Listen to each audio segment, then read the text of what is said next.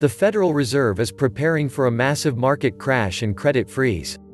The Federal Reserve said it will test the ability of the largest U.S. banks to weather a hypothetical recession in which markets seize up and asset prices drop sharply, including a 55% decline in equity prices. The more money the Fed creates from nothing, then launders through government and financial systems, where it then circles back to the benefactors, the higher the stock market will go. This will track this way until the dollar breaks, because the Fed will not stop creating money from nothing and laundering it through government and financial systems. The stock market bubble has been about to burst since 2005. Everything since then has been the epitome of stupidity to test how clueless that vast majority of so-called investors, shareholders, hint, you own nothing, that the entirety of the world markets is one massive totally rigged, manipulated, controlled fraud designed to steal everything. Stock prices are not going to stay this high. Everyone can see that we are in a stock market bubble that does not have any parallel in all of US history, and everyone can see that the end of that bubble is approaching. The only debate is about how fast and how far the eventual fall will be. For the first time ever, the ratio of US stock prices to US GDP has reached 200%. In other words, the total value of U.S. stocks is now twice as high as the value of all U.S. economic output for an entire year. To get an idea of how crazy this is, just check out this chart. Historically, the ratio of U.S. stock prices to U.S. GDP is normally under 100%, and so if all stock prices were cut in half, U.S. stocks would still be overvalued. That is how extreme this bubble has become. Other key valuation measures also indicate that stock prices have gotten wildly out of balance. The following example comes from a Motley Fool article entitled, "Here's Why You Should Expect a 20% Stock Market Crash in 2021. Looking back 150 years, the S&P 500 has averaged a Shiller P/E of 16.78. Admittedly, the Shiller P/E ratio has been a lot higher over the past 25 years. The advent of the internet has broken down information barriers for retail investors, and historically low lending rates for more than a decade have fueled borrowing and lit a fire under growth stocks.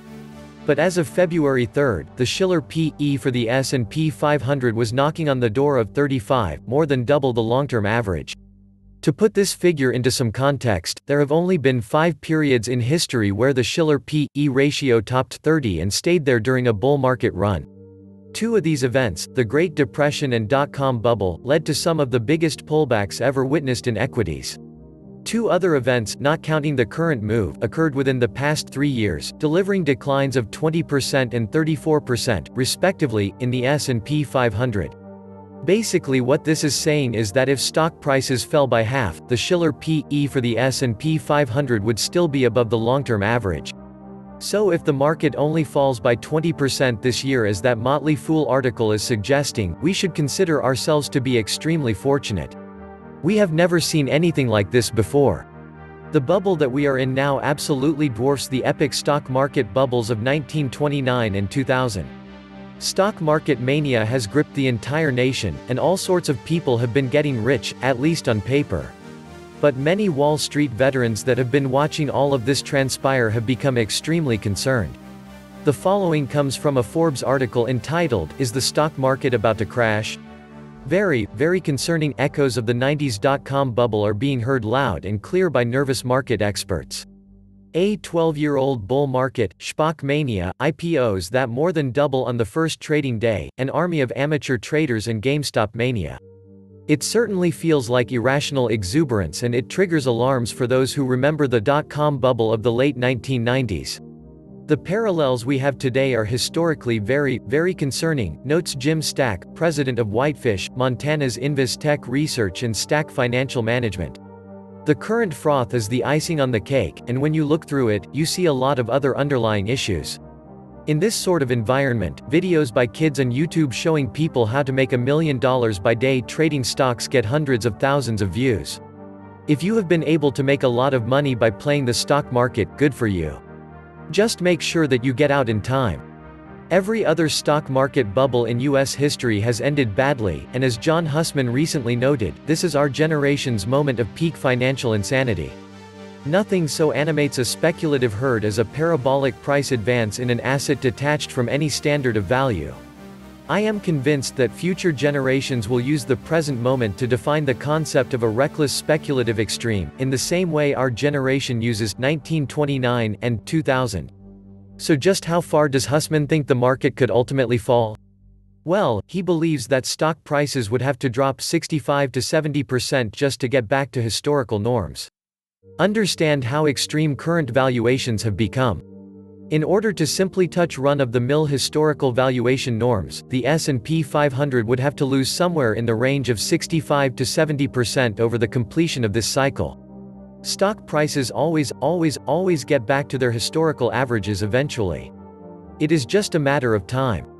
However, we should hope that a stock market crash can be put off for as long as possible, because a truly catastrophic stock market crash would cause far more economic pain than we have experienced so far. Our system simply would not be able to handle a decline of 50% or more in stock prices. It would essentially mean the end of our financial system as we know it today, and that is something that nobody should want. The good news is that I do not expect a stock market crash within the next 30 days unless some sort of major trigger event comes along. Stocks may go down, but for the moment I expect at least a short-term period of relative stability. But that short-term period of relative stability will not last very long at all, and I fully expect 2021 as a whole to be a very, very painful year. In other words, the market will take a huge dump starting the last week in February and continue diving through March. Get out while you still can. This bubble is about to burst. Buy silver. This was the Nomad Economist. Please like, share, leave me a comment, subscribe.